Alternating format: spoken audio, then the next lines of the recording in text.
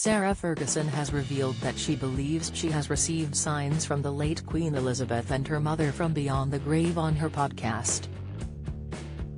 The 63-year-old Duchess of York explained that she believes that those who have died will show that they are still present by sending a gust of wind or a feather.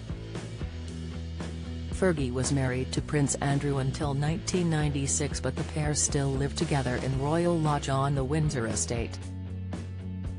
Even after their divorce, her mother-in-law, who she previously as more of a mother than her own, was there for her until the very end. The Duchess lost her mother, Susan Barantes, when she died aged 61 in a tragic accident. Her car collided head-on with a van in Argentina in 1998. The grandmother of four has now said that signs from beyond the grave help feed her soul, adding that she thinks it is a beautiful belief. Charles isn't kicking Andrew out of Royal Lodge to avoid looking vindictive. The revelations came to light during a discussion about beliefs on the latest episode of Fergie and her co-host Sarah Thompson's podcast, Tea Talks with the Duchess and Sarah, released on Thursday. Fergie said, "A lot of people say, well, if your mother-in-law wants to show that she's around you or your mother or anyone who's passed, they'll send a feather. So I found a feather and it's got a little green tint to it, and I think to myself, I wonder, do I believe that? And do you know, the answer is I'm happy to believe it today. I'm happy to believe this moment, so that's kind of a beautiful belief. I lost Mum. And I do believe in the sudden breeze when there's no breeze, or the butterfly which appears when there's no hope of a butterfly on that particular bush and in comes a butterfly.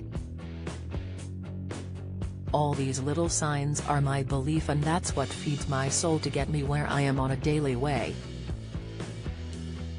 When she appeared on ITV's Loose Women earlier this year, the Duchess spoke candidly about how she missed Britain's longest-serving monarch, describing her as an incredible mother-in-law and friend. She added, "Her door always remained open to me and we saw a lot of each other right up to the end, for which I will always be grateful. I miss her more than words can express."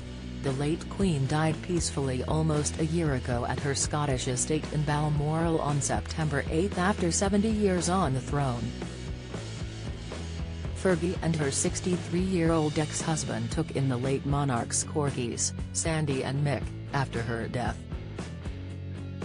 "Don't miss Fergie" on poignant advice from Queen that she still recalls every morning. Insight: Royals fear Prince Andrew faces more bombs over Jeffrey Epstein friendship. Report: Sarah Ferguson and baby Sienna throw fairy birthday for Beatrice. Latest: the Duchess has spoken candidly about her relationship with her mother, who eloped with polo player Hector Barantes in South America when she was just 12 years old.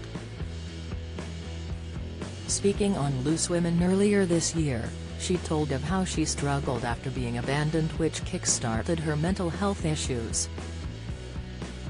She said, "I think it started when Mum went to live in Argentina and it was 1970 or something and I was 12. So I must be worthless for my mum to leave, and of course I must be, so that's when I started eating. And I had an eating disorder then and I pushed on the pounds." Fergie lost her mother in the horrific accident just a year after she buried her former sister-in-law and friend, Princess Diana.